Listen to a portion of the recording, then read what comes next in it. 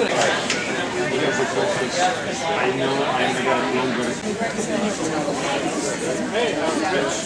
really don't need a microphone, actually. Good afternoon. And on behalf of Mayor Rahm Emanuel and the City of Chicago, Chicago Department of Aviation, I want to say welcome to everyone today. Thank you for being here as we celebrate the grand opening of O'Hare International Airport's newest hotspot, or should I say cold spot, ICE. ICE dishes and drinks. I think it's a very exciting opportunity for us. I'd like to begin by acknowledging our partners and special guests here today. Tom Fricke, the President and CEO of HMSHost. Tom.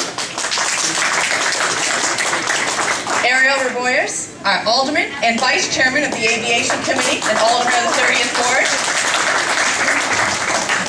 And we're also pleased today to have some international guests that have joined us today.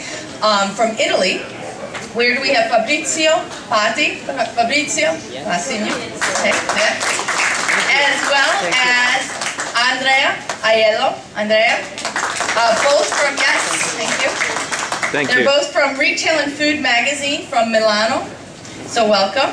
They're here in Chicago to learn more about our concessions, what we're doing here at our airport, as well as within our train stations.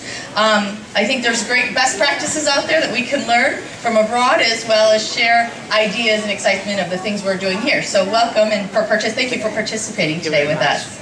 And ICE Dishes and Drinks is another example of how we are changing the way people think about O'Hare International Airport.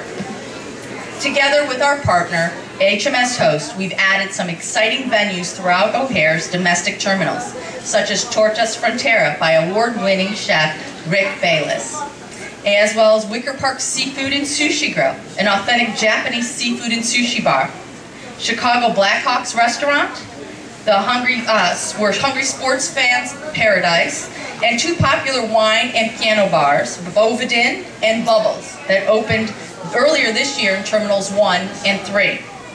These establishments help the Chicago Department of Aviation fulfill Mayor Emanuel's vision to showcase the world-class city to millions of travelers from around the globe. The enhancements we make at our airports help to promote our city and encourage future visits, so the next time Chicago will be their destination, not just to fly through, but to come and visit and spend time. So stay tuned for a lot more of excitement that's yet to come. And again, thank you to HMSHost and Team CDA and everyone for joining us here to celebrate ICE Dishes and Drinks.